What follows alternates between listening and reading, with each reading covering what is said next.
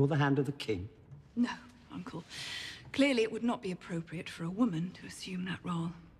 I'm merely advising my son until he comes of age and chooses a hand for himself. Your Grace, I would be willing to serve provisionally as the king's hand until he becomes You're a old good enough man, to Lord make... Tyrell, but I don't imagine you'll have the time. In addition to being Master of Ships, the king has appointed you Master of Coin. Oh, Your Grace. He called your experience and wisdom in financial matters unparalleled. He said he would be honored to have you represent the Crown's interests in the same. The honor is all mine, Your Grace. Your Grace, in the past, on several occasions, a Grand Maester has served as the king's hand. The king is named Qyburn, the new Master of Whisperers. Your Grace, him? This man? This embarrassment to the Citadel? Your Grace, what qualifications can he possibly have for this post? The qualification of loyalty, Grand Maester. That's far more than the eunuch ever had. Far more than many ever have. I must say, I cannot Uncle see Kevan, how...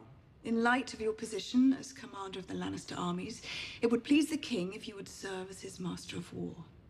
No man living better deserves the title. That is kind of you to say. I would like to hear it from the king himself. The king is very busy at this moment. He should be here, learning what it means to rule. He is learning. On this occasion, in his capacity as ruler, he's asked me to speak on his behalf.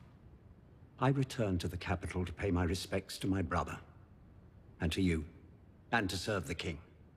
I did not return to the capital to serve as your puppet, to watch you stack the small council with sycophants. Sending your own brother away so he won't be present. My brother has left the capital to lead a sensitive diplomatic mission. What mission?